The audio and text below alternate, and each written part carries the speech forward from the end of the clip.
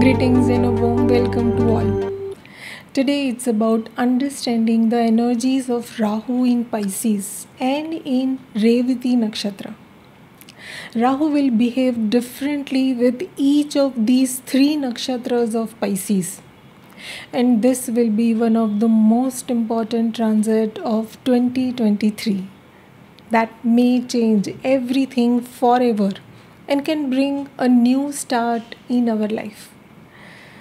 It's a new cycle for Rahu through the zodiac, impacts our goals, planning, future, and all the actions in a significant manner. Rahu will be in Pisces from 30th of October 2023 till 18th of May 2025 for 18 months.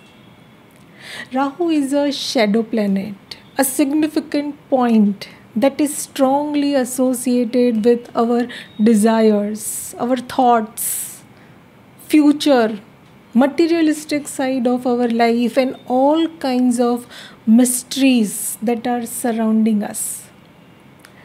Pisces, on the other hand, is a sign associated with spirituality, deep meditation, letting go, intuition, our dreams, imaginations, and the world of fantasies.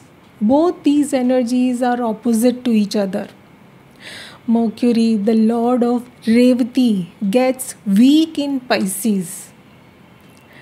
Pisces is our emotional world. Rahu and Mercury both are complete mind game. Getting things done with the power of mind, using our thoughts, our communication, creating an illusion. There can be an ongoing struggle for choosing the sides here, whether to choose our head, our mind, or our heart, our intuition, whether to let go of our desires or hold on to our goals. The combination of an airy planet in a watery sign, along with the expansiveness of Lord Jupiter, all these can give deep emotional thinking on everything around us. And there are chances of getting lost in those waves of emotions, those thoughts leading to no action. So it is very important to understand Rahu's energy here. Rahu is transiting from fire to water element and can be very passive initially. The focus changing from the self now, leaving behind all the attachments with self, the I and the me in us, the self-centric world, and dissolving in water, being one with the ocean. This can be very challenging and demands tough letting go. It is the time to cleanse and heal before we start our new journey for next 18 months. The smartness of Rahu can have mental struggle for acceptance of the new circumstances. There can be a lot of questions with this change, and the question is why? Why? Things that worked so far is not working anymore, and there is no logical answer to this.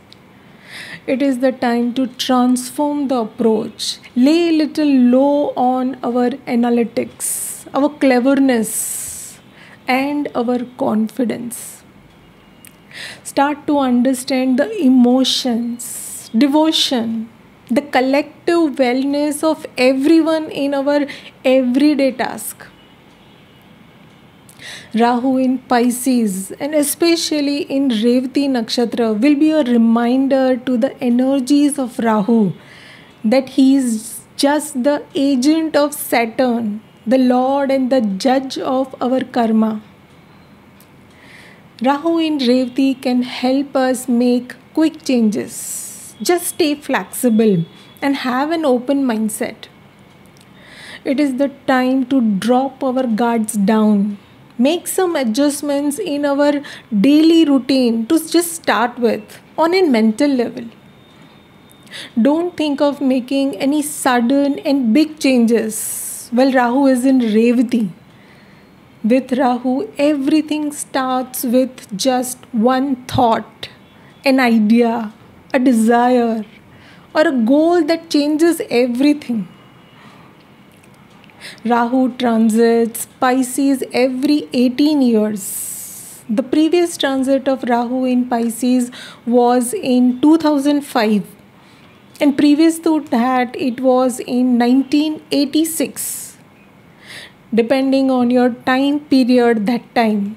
And the natal placement of Rahu and Jupiter, you must have experienced some major shift in energies, at least at mental level, or a significant closure somewhere in your life. It could be a start of a new beginning just at the mental level with some new desire to achieve something. Do recollect your experience and how you have handled those events. Especially observe the time when Rahu crossed Aries, Ashwini Gandanta, and entered Revati, Pisces sign. You can understand the intensity of the upcoming change with those reflection.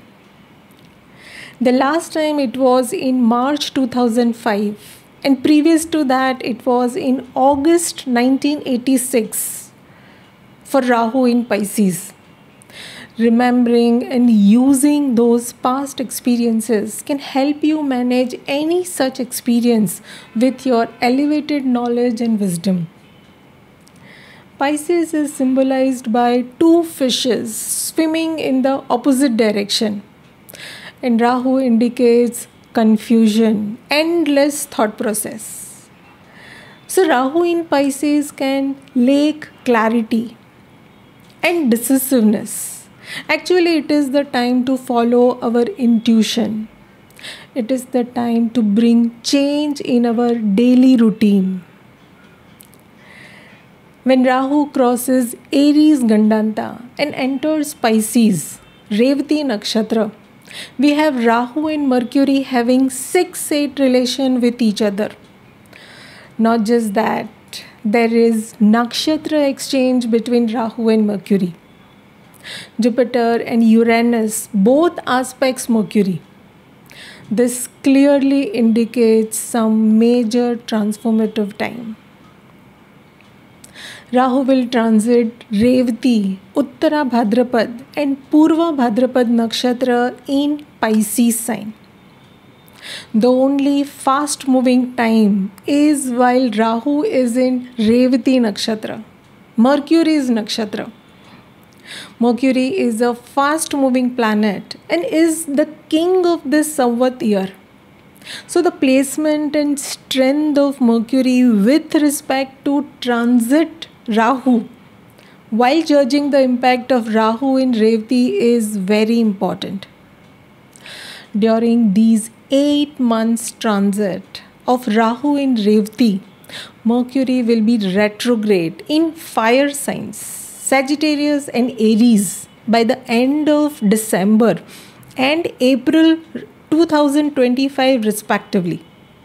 Both these times Mercury will cross Gandanta, Scorpio and Pisces Gandanta, 2 times in retrograde motion. So the transformation don't end just here.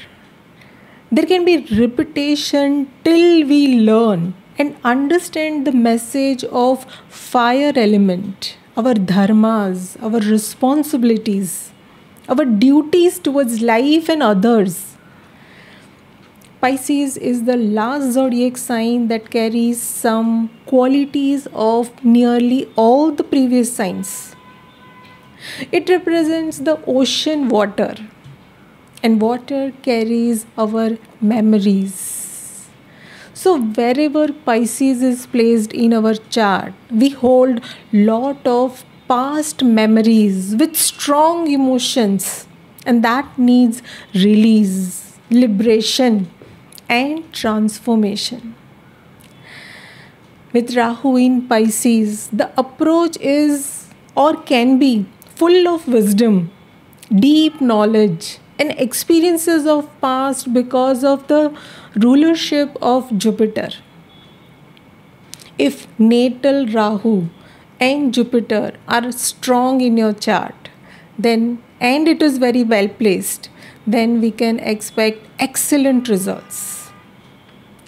Jupiter, the Lord of Pisces, is the biggest benefic and slow moving planet capable to give some major positive results. Rahu connecting with Jupiter's sign can amplify those results, making it big. And now we have eclipses in Pisces.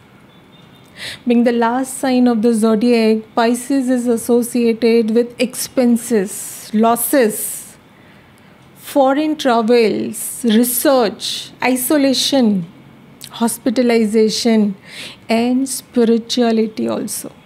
When Rahu is placed in Pisces, it can lead to overspending or wasteful expenses or losses also.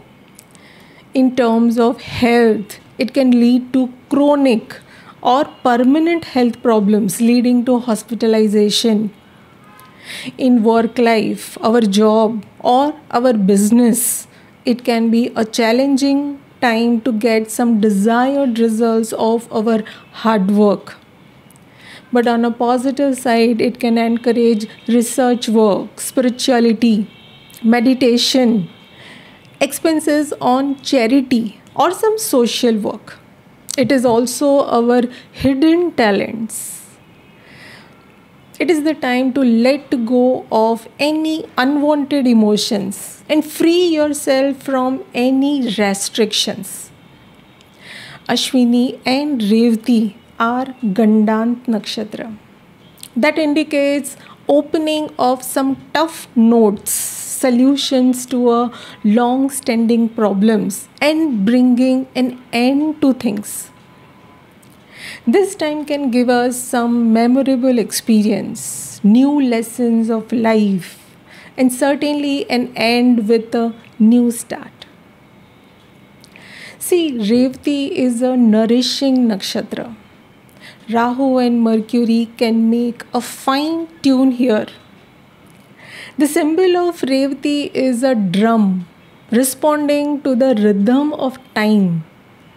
Now is the time to start something that you always wanted to. Think of everything that you had thought of to start while Rahu was in Ashwini Nakshatra. Now with Rahu in Revati, we can actually give shape to those ideas. And Pisces symbolizes two fishes swimming in opposite directions. There can be duality, fluctuating mindset, or confusion also. As Rahu can intensify those mixed feelings, can create obstacles and ultimately no action. The struggle can be between following our fantasies, dreams, and the reality in front of us. So be careful and avoid overthinking. It's best time to be alone, reflect on past, and look for answers in isolation. Revati is an auspicious star, signifies prosperity and wealth. The animal of Revati is a female elephant, indicates wisdom, huge expansion, and protection. Also, Revati is governed by the deity Pushan, the nourishing form of the sun god. Revati creates abundance by providing proper nourishment. Pushan has the power of nourishment, symbolized by milk. Revati is a female and Devgan Nakshatra, connected with wealth and brings care and happiness. So with Rahu in Revati, your wish can get fulfilled. Expect good food, better finances, fun travel, foreign settlement, and a lot of communication, deals, contract signing, and a final end of something which is going on for a long time. The deity of Revati, Pushan, offers new contacts, references, and protection in your chosen direction. Revati indicates a journey and may in fact represents our final journey from this life to the next life, from one stage of our life to the next stage of our life, being the last and the final nakshatra of the zodiac. In a way, this deity Pushan also protects the soul in its journey to the next level. But here Rahu moves backward. So Rahu will start a new cycle, pursuing new goals for next 18 years. This transit of Rahu in Revati surrounds an eclipse in October end. There can be major impact considering both gandanta and eclipse. But on a positive side, Revati creates abundance through right ways, proper ways, with sharp intelligence, communication, control on all our senses, and providing proper nourishment for everyone. It supports everyone in their efforts. Pushan is the lord of cattle, animals. He is the leader who protects and gathers the group of cattle for their journey ahead and shows them, guides them on their direction. Keep in mind these qualities. Use wherever you see a challenging situation and guide others. It can help us to deal with the eclipse energy or any ending that you may go through during this time. With Rahu in Revati, we can expect a start of a new goal, a purpose, a new direction, or a path to follow for our future. And have the necessary guidance, divine guidance, new connections, and references that can help us in our journey ahead. We shall be assured of divine protection and guidance with Jupiter in Aries. This transit can provide success in politics also, and even in our spiritual subjects. But when Jupiter, the optimistic teacher and a preacher of higher values, comes in connection with Rahu, the ideals can be compromised with lust, greed, or our ambition, desires. Be careful with cheating and fraud through communication in documentation. There can be a lack of confidence. You may become very sensitive and absorb the negative energy, feelings of others, and even surroundings. See, Rahu will control your thoughts the most while in Revati. And it is very important to check the strength of Mercury in the natal chart and also in transit with respect to your Rahu. Mercury here is guided by the deity Pushan, a provider, a protector, gentle in nature and known for safe transition. So there are less chances of cheating, but be aware and cautious, as Mercury and Rahu both are in dual sign. Both ways things can happen. Rahu signifies mind games, politics, deception, disgrace at times, and mental disorders. Whereas Mercury is known for logic, reason, intelligence, expression of right knowledge, trading and business. When Mercury and Rahu both are connected, then all these significations can be amplified and can expand very quickly in a major way. The same energies can be used for right reasons also. It can be hard to accept the change and the reality in front of us.